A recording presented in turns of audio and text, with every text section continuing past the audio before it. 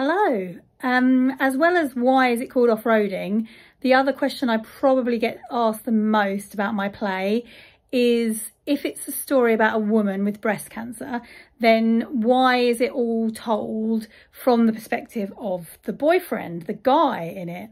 And that's a really good question. And I was actually asked that question by a producer that I met prior to them seeing the play. They'd had a bit of a synopsis of it. And they were like, oh, interesting. Why did you make that decision? And the easy answer to that is it's all about the characters. And Jane wears a mask. She is a very, very masked individual. She's very brand Jane.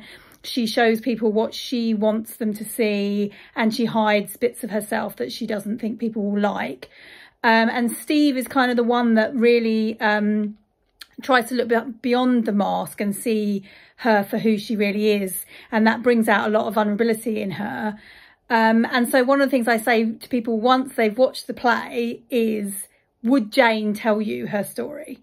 And it's really quite fun to see people go, oh no, of course she wouldn't. Absolutely. She would tell you whatever version of the truth that she wanted to present to you.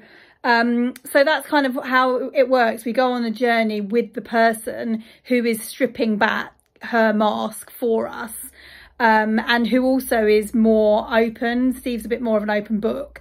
So he talks directly to the audience, and he sort of thinks back over the memories and judges himself for his behaviour, and has a lot of those moments that we will relate to where you're like, oh, I wish I'd done things slightly differently. I wonder how things would have turned out if I'd have done things differently.